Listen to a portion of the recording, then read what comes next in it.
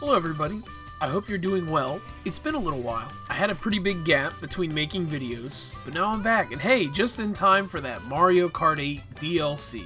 Wave 1 just dropped on Friday, and you know, there's a surprising amount of controversy with this DLC. I mean, there's controversy when Nintendo does anything lately, so it's not really surprising.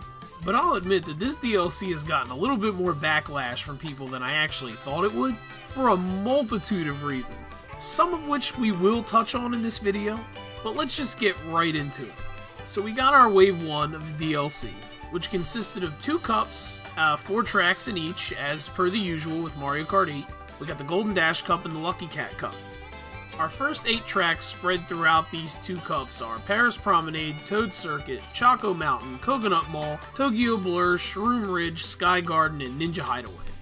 These tracks come from a multitude of different Mario Kart games from all different generations. You got Mario Kart Wii in there, you got Mario Kart 64, a little bit of Super Circuit, and of course most recently Mario Kart Tour tracks are also featured in this DLC.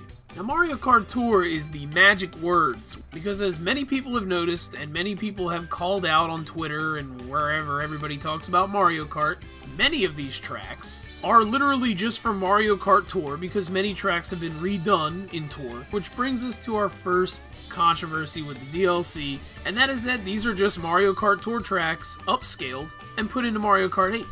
And this is true. It's pretty blatantly obvious due to many different factors. One, the visuals are clearly different from the original tracks in 8. And another thing that's very noticeable is the lack of the anti-gravity sections, which are pretty much a staple gimmick of 8 originally. And these are really the 2 biggest criticisms when it comes to the DLC, or at the very least, these are the core criticisms that all of the other criticisms of this DLC branch off from. The tracks released so far do feel a little disjointed from the normal tracks in 8, because yeah, the anti-gravity isn't there. A lot of these courses are pretty plain Jane, basically the same way that they were when they were in their original games, without any of that flair that makes Mario Kart 8 unique. They just feel a little bland by comparison. And naturally, people have called Nintendo lazy for a lack of work put into this and just porting them over from a mobile game. And yeah, I mean, I do agree it is a little half-assed of Nintendo to not do anything with these courses and make them a little different or anything, make them feel more Mario Kart 8-ish. They did just kind of port them in, and yeah, that's a little meh, it's not that great. It does make them feel a little bit more standalone and like they don't actually belong in 8. And then of course when it comes to the visuals, you hear a lot of complaints about that one. And it's definitely not hard to tell the little details are very, very different. Things like the dirt, the grass, details on buildings and trees, all of it looks completely different because again, they just took the assets from the mobile game and touched it up just enough to make it passable and make it look like it does fit into 8 to a degree. Now, I will say that it's a lot more blatant on the grass and the outdoorsy stuff, like the trees. When it comes to like levels that are indoors, that have buildings, or in the city areas, it's a lot harder to actually really notice, if I'm being completely honest. And some stages, honestly, still look pretty damn good despite this. Choco Mountain looks really good. I think Ninja Hideaway, Sky Garden, and Shroom Ridge all look actually pretty damn good. Really, the only bad track in Wave 1, in my opinion, is Toad Circuit. That is a snooze, both in terms of visuals and in terms of racing. It sucks ass. And yeah, go back and play any courses from 8, look at the visuals, and then look at the visuals in this DLC and tell me that they look even a little bit similar, because they really don't.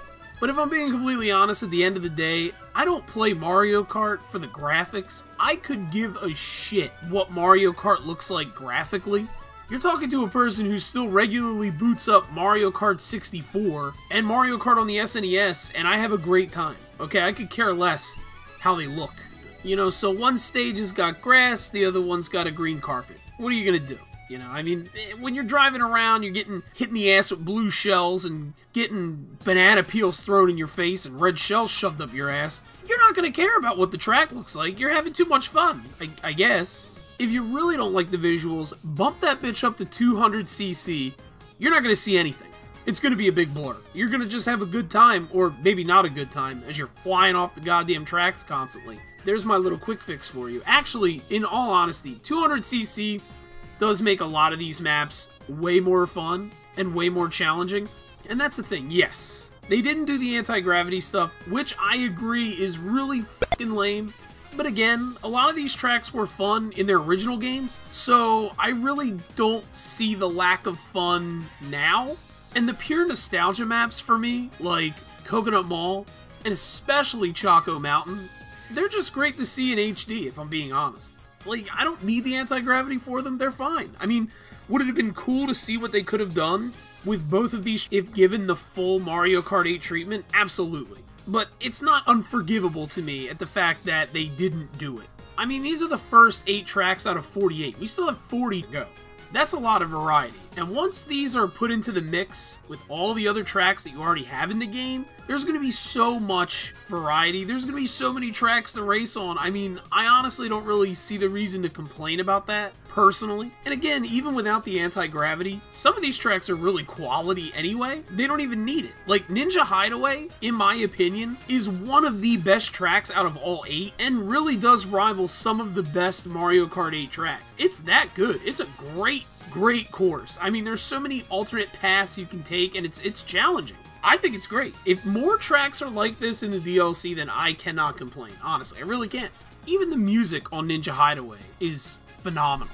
Though honestly, that has to be one of the strongest things about the DLC. The music is fantastic. Highlights, in my opinion, Paris Promenade, which I'm actually just realizing that I said Promenade earlier in the video, but I'm not even going to edit it out because fuck.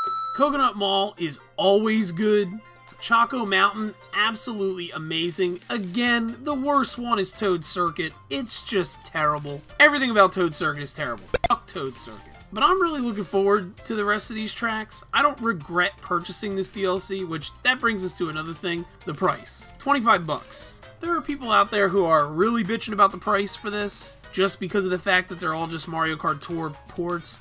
And that's one that I definitely can't agree with. I actually think the price for this is really good, to be honest. $48 or $25, that's not bad at all. And as someone who doesn't play Mario Kart Tour, all of these tracks are new to me, so I'm definitely not complaining. Nintendo could have gotten way more money hungry with this. They could have ended up doing like 2 cups a piece for like $10 or something. Now that would have been ridiculous, and I would have agreed with it. That would have been egregious in terms of a price. But 25 for 48 really isn't bad at all. And despite its flaws, I do think that this DLC is worth it.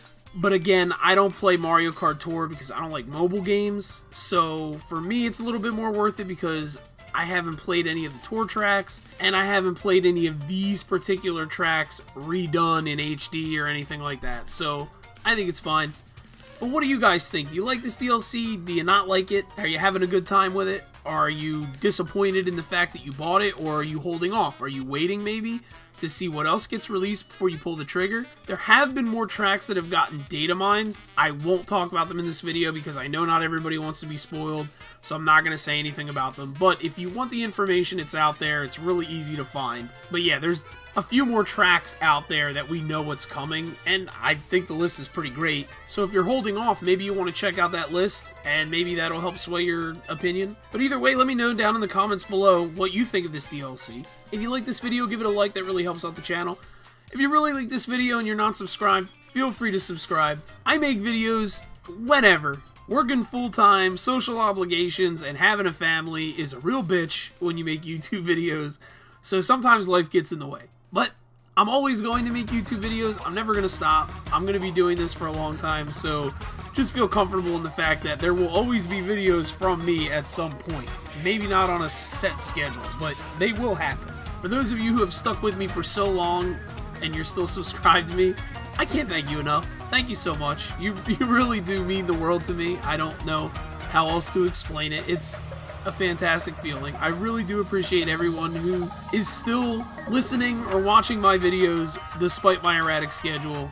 Honestly, you're the best.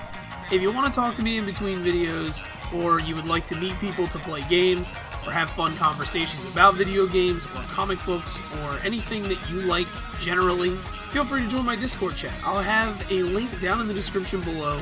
It's a great little Discord. We grow slowly over time. There's a bunch of great regulars in there. We get together to play video games every once in a while. It's fun. Please join. I would like to have a wonderful community of people to play games with and have fun conversations with, so I would love for you to join me. But I've gone on long enough. Have a good day. Please be safe out there, and bye-bye.